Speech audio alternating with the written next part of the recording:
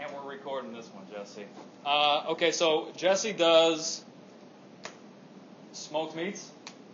How else do you want to term it? Barbecue. Okay. Do you want to join me up here? You want to be on camera? Okay. So we've already done construction, hospitality, entertainment, IT planning, and now we're getting into food stuff, right? So as I look at this, I think it's still the same process of how we go through. Now, do you have a specific ranking with those three that you would rather work with? I hadn't ranked them. These would be the money makers, obviously. That was the first one that came to mind. Okay. But these two are just as important because it's the individuals that actually, in word of mouth, that get you the most attention anyway. So these can get you this. But so maybe if there was a rank, this would be like the biggest one, or the money maker. But these are more consistent, steady income. Do you believe? Is that true? I feels about right. It feels right. Feels about right, I guess. It might be right. I'm not 100% there yet. Okay, So let's get more specific with party, event, and wedding planners. Anything else that we need to put by them? Because if we can flip open Yellow Pages or go to Google right now and find 50 different wedding planners. So how are we further identifying what parties, what events, or what wedding planners? I mean, should we say birthday parties, retirement? There's a lot of parties. Do we list out every type of party there is? Yes, we don't want vegan parties. Vegan have a heart attack if they came to that party. So turn it back to you guys. What other criteria should he have if somebody wants to throw a party or an event? What's important to have with that? Space. There's proper space for it. Space is leading to what? People. How many people, right? Right. So if someone's having a small intimate gathering, like a vow renewal service for 10 people, maybe that doesn't make a whole lot of sense for them. Maybe it's a retirement party where there's 50 plus people, right? Mm-hmm. So I would want to know about attendance. Attendance size, yeah. Okay. All right. What else goes with this? More people, more what?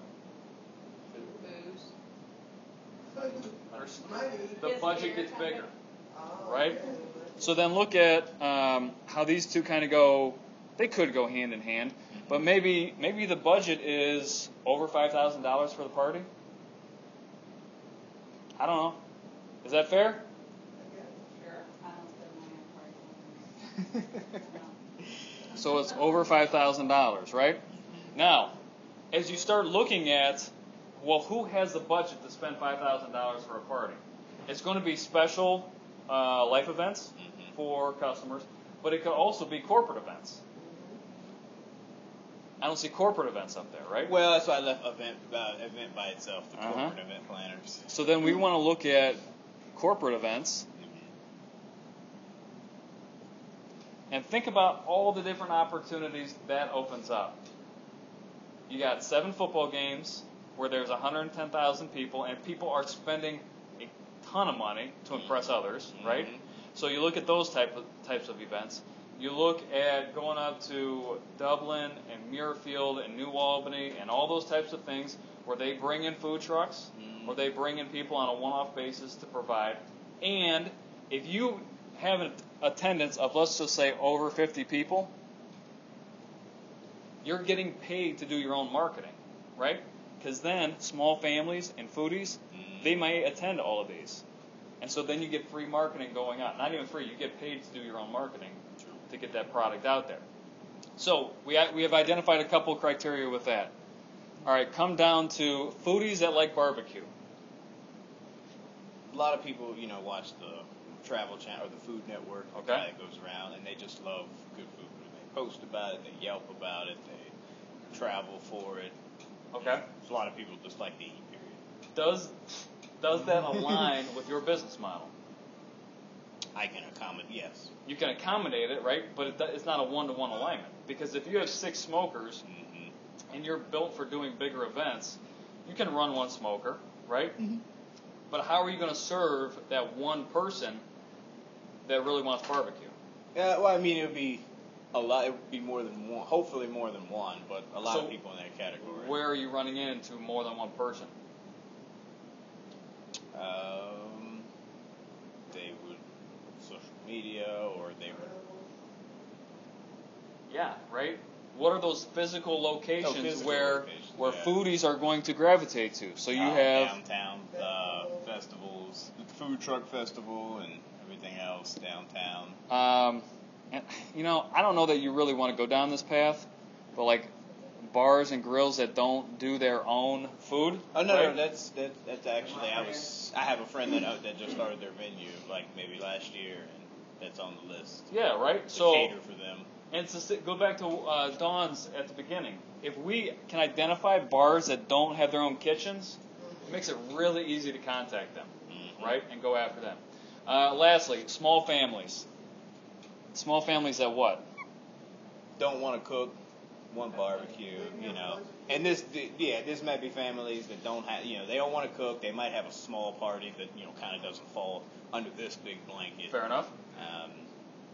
But a lot of those are, from word of mouth of, hey, we saw you here and we want to put an order in or things like that. But yeah, I don't want to forget about those. Maybe you could do small families just like on Sunday or something.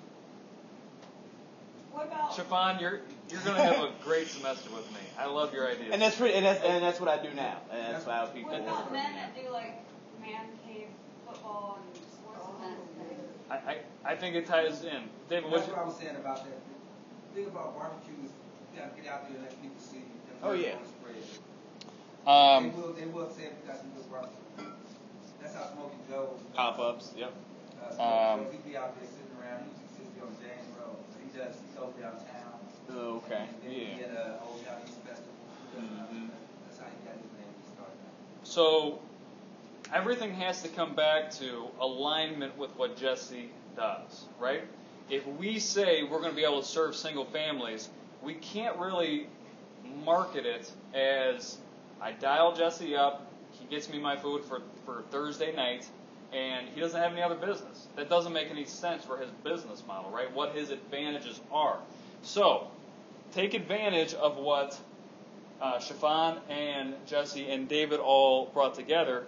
If he says on Saturdays and Sundays that this is the menu and I have enough for 25 orders, then that's what you're producing, right?